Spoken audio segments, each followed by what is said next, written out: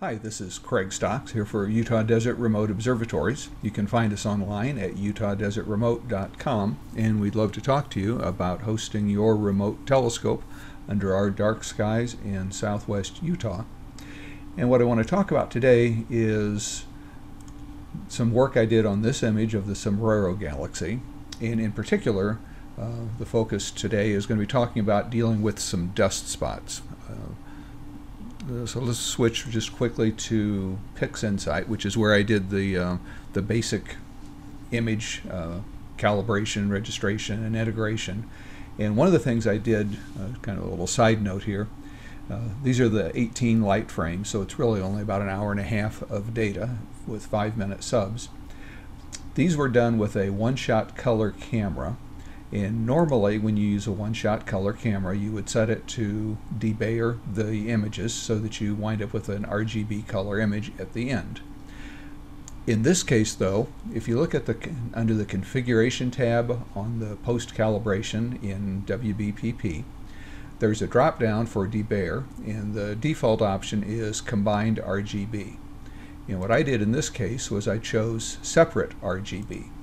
And what that does is it tells PixInsight to separate the red, green, and blue channels and then register them separately so that the red, green, and blue are all perfectly aligned. That if you don't do that, sometimes you can get some odd color fringing where the different colors focus at different focal lengths, so that you actually get some red and blue fringing around the stars. So that's a little side tip for that. We can close this. And this is the resulting image after stretching it with the arc sine H, so the inverse hyperbolic sine stretch. I like that because it keeps a lot of color in the stars. But you'll notice there are some circular dust spots that the flats didn't take out. And I don't know if I didn't grab the right flats, or what the reason is that those didn't get removed in the process. But they didn't, and they're easy to deal with in Photoshop, and that's what I want to go over. So let's switch back to Photoshop, and let's look at the image that I basically just saved as a 16-bit TIFF from PixInsight and opened it in Photoshop. And the first thing I want to do, because it bothers me that it's hanging upside down, is I'll just quickly do a image rotate 180 degrees. That looks and feels better to me. And let's look at these dust spots. And they're particularly troublesome because they cross over into stars. So if I try to use something like the clone stamp, I'm going to be tinkering with the underlying data, and I don't want to do that. But if we think about what happens here, this is really just a dark spot where the field is darker than the surrounding area. So what we really need to do is just lighten this area so that it blends in. And there's a number of ways to do just about anything in Photoshop, but the way I like to do that localized lightening and darkening, which in photo terms would be called dodging and burning. Dodging would be lighter, burning would make it darker. The easy way to do that is to do it on a separate layer so that we're not changing our background layer at all. So I'll just add a new layer using the shortcut icon at the bottom of the layers panel, and this will create a new blank layer. And the thing I want to do here is go to the blending options, which right now is set to normal, and I want to change that to soft light. And the reason we use soft light is it has the properties that if there's anything on this layer that's lighter than medium gray, it will lighten what's below. And the brighter it is, the more opaque it is, the more it will lighten what's below. Anything darker than medium gray will darken what's below.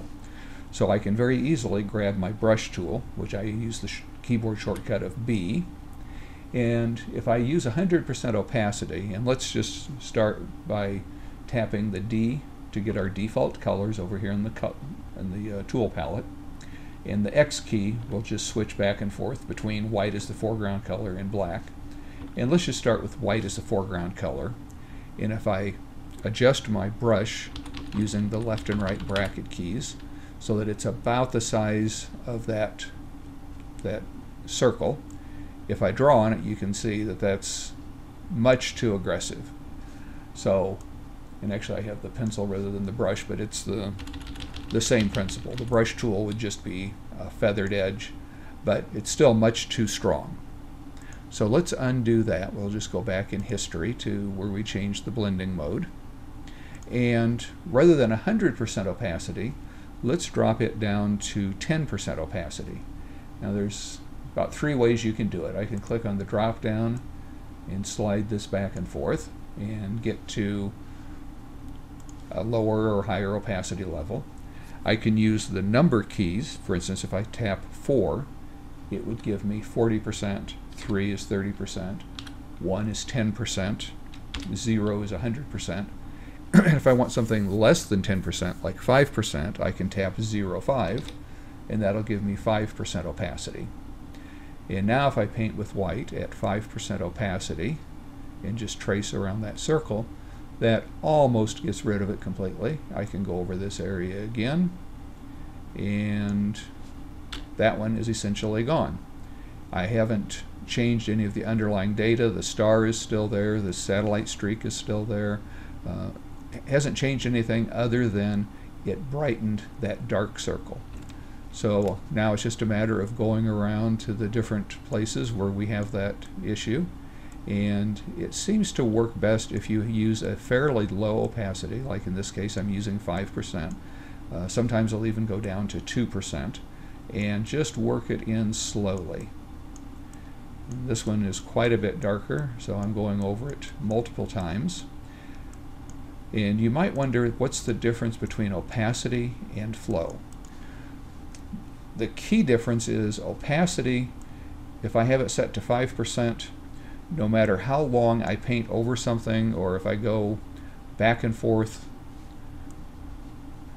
like this, scrubbing back and forth, the most it's going to give me in one mouse stroke or one mouse click is that 5%. Now, if I make 100% flow or 100% opacity, and let's take our flow down to 5%. Now, with a low flow, it will continue flowing as long as I hold the mouse button down, and if I go back and forth, it will start to build up. So it's only putting down 5% at a time, but as I go over and over spots, they get brighter and brighter. Depending on how comfortable you are with a mouse, or if you're using a stylus and a tablet like a Wacom tablet, you can get even more precise control using the brush tool and a very low opacity and a low flow and just kind of gradually build it up. I generally, for this, it's simple enough that with a low opacity you can deal with these pretty well. So I would just continue. Get this back to where I was for opacity and flow, and just go over these and lighten them up so that they blend in with the surroundings. So here's another one, and that's all there is to it. Yes, it takes a few minutes to do this, but how long did you spend polar aligning your telescope before you started imaging? That if you think of it in relative terms to relative to other tasks you might do, it's really not that difficult and not that time consuming, and the end result is a much cleaner result than if you tried to use a clone stamp or something like that. Of course, you can also use it to highlight features within your image. If you go too far, or you need to darken, you just tap the X key.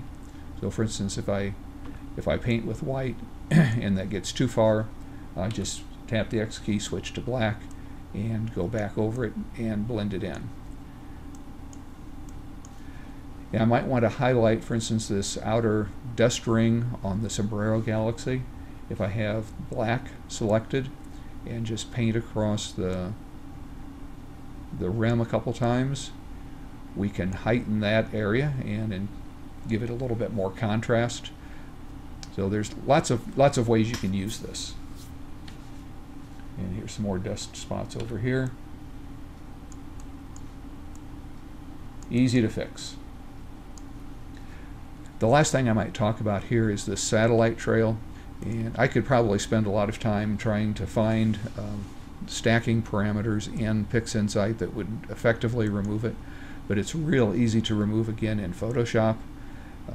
Especially in this case, it's crossing a few stars, so we need to be a little careful of that. And what I'm going to do is go to the background layer, and I'll just quickly unlock it here. And let's grab the spot healing tool. And if you click and hold, you can see the drop down that there's a spot healing brush, a patch tool, and some others. And for this one, we want to use the spot healing brush. And again, we'll use the bracket keys to make it just a little bit bigger than that satellite trail. And since it's a straight line, I can click at one end, and I'm going to just come up to where this star is on the middle of the track, hold the Shift key, and click, and that'll draw a straight line connecting those 2 points. And that took out that portion of the satellite trail. Now let me click on the other side of the star, come up to this background galaxy, Shift click, click again, Shift click,